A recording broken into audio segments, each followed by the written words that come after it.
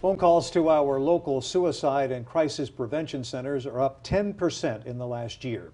And beginning next year, it will be easier than ever to get in touch with someone who can help. That is why lawmakers want to provide even more funding and better technology to those answering those calls.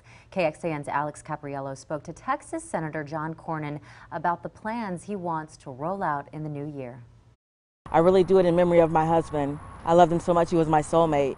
5 years ago, Cassania's husband unexpectedly died. Immediately following the shock, she began contemplating suicide. I knew that I would not make it through the year or without calling someone. I need that help so desperately. A thoughtful, compassionate voice on the other end of a helpline guided her to where she is today. It put me back in a place of calmness where I could actually try to deal with myself. But those voices are overworked and overwhelmed. The Integral Care Call Center in Travis County is responsible for responding to crises in 73 Texas counties, and it receives more than 7,000 calls per month. Senator Cornyn's new bill would triple the amount of funding currently going to the 4 mental health service centers in the state. We've learned a lot from our mistakes in terms of our failure to deal with people experiencing mental health crises, and of course this affects every single family in Texas and across America.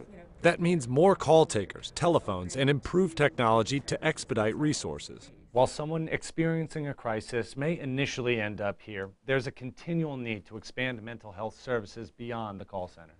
The state also has plans to improve its ability to respond face-to-face with a caller and provide ongoing therapies to those who need it.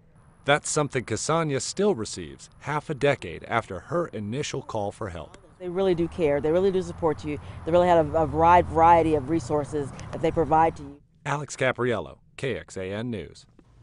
The filing of this federal bill falls in line with September's Suicide Prevention Awareness Month and also the 2022 rollout of 988, which is similar to 911.